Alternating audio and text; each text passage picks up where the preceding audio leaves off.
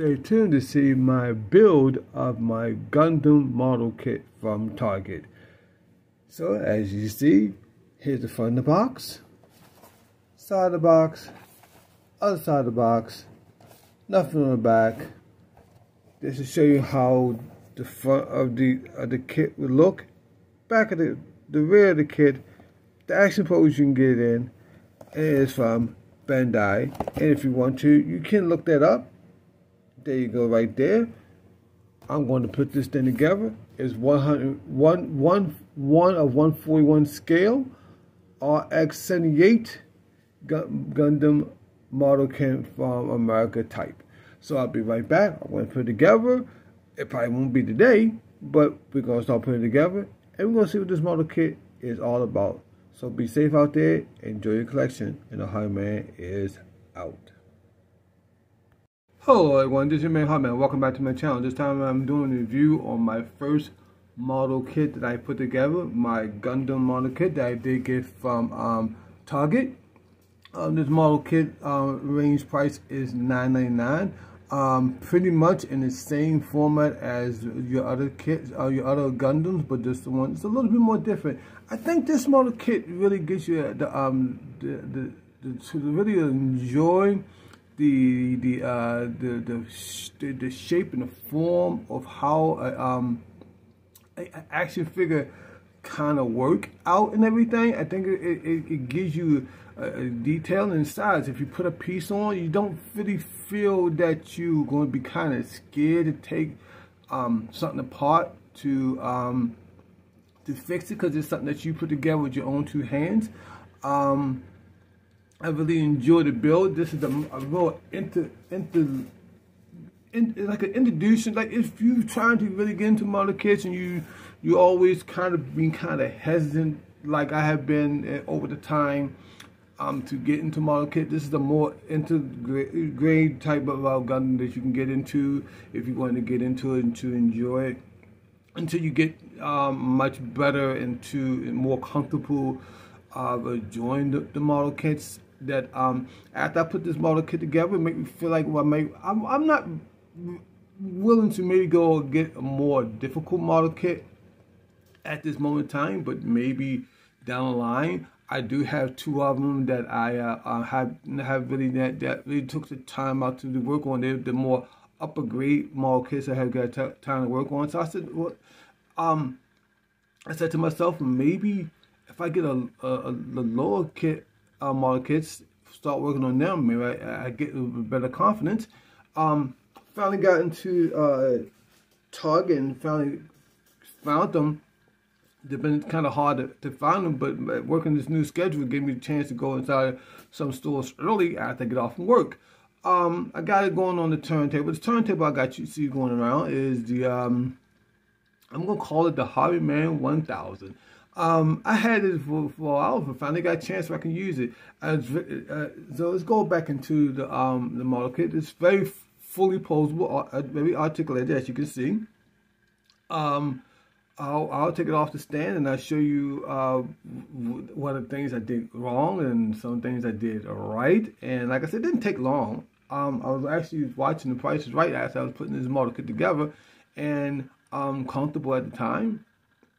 Something that I was enjoying doing, and I'm going to pause, come back, and tell you more how I feel about this model kit, and maybe something that you might want to get into, and I tell you, I'm gonna show you some of the things I did wrong, and some things I did right.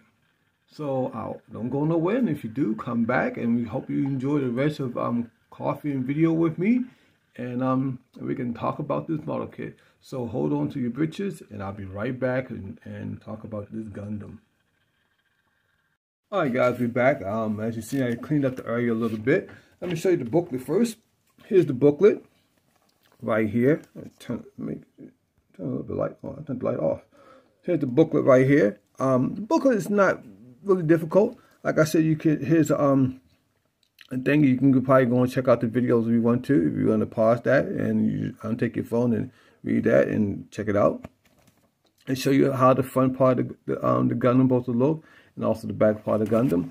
Here's the Here's the how to put the model kit together. It's a very easy step. If you, like I said, if you never put a Gundam together, let me explain something to you a little bit, and maybe just to help you out, and maybe just give you to change your mind. Each Gundam comes on a tree. A tree is pretty much. I was going to throw one. Lucky I didn't throw them away. This is more like a tree how it is going to be. Something like this. Now, when you do a Gundam, you need to get one of these. Always make sure you buy a good quality pair of these. Now you can buy these clippers right here. You can buy them, and they'll be right in the same section. You'll see the model kits. They're gonna cost you about at least $14, between $7 to $14 to get them. It really depends. It's good to always have a good pair. It's gonna come on a tree like this. Now, what you're gonna do is, you see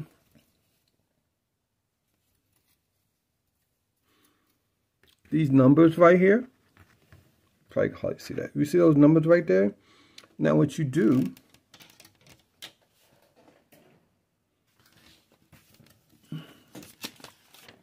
if you're putting a certain number together, you see these numbers right there. This is A1. You're going to go to that tree I just showed you, A1. Find this, and just clip that piece off. And then you go to A2, find that number, and clip that piece off. Then you're going to go to B1 and 3, and you can clip that piece off. That's pretty much, and this is no glue. There's no glue involved. Everything is snapped together. Guys, I do apologize. I thought I had enough space on there, so I had to delete a couple older videos. But back to what I was saying, there's no glue involved. It's a very easy kit to put together. I found it very relaxing. So let me show you the do's and the don'ts, and everything. Now, come down to putting the sticker. This right here is a sticker. These are all here are stickers. Even the one that's going around is a sticker. I'm not good at putting the stickers on. I'll be very truthful with you. Everything. His head was probably, to me personally, was the hardest part to put together. The only reason why I said that, because you gotta be careful with the this part right here. It's a separate piece that you had to snip on, and you had to probably put those on there. You can't really see his eyes. There you go. There's his eyes. It's not a sticker. That's a model piece kit right there. These front pieces do go up and down. Right there, they do move up and down. The side pieces do move up and forward. The shield piece, you can remove it. You can also put this piece. Can you move this piece? I didn't try. If you want to, you can move this piece right here, and you can also peg it onto the back. The beam sabers, I didn't put it tight enough. There you go. The beam sabers is a clip-on piece. You can clip in the back. You can also peg the shield to the back. This piece right here can rotate up and down. The gun can be moved if you want to. The hands are sculpted in the way to hold the gun and the shield, because you could put the shield in his hand if you want to. You don't have to.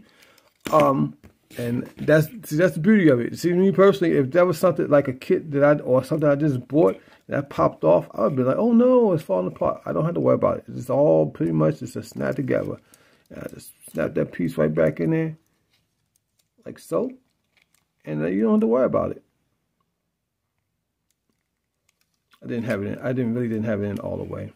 It's not a piece that you're really gonna just like really mess with and slam around. It's a delicate piece. I'll work on that leg. This is everything.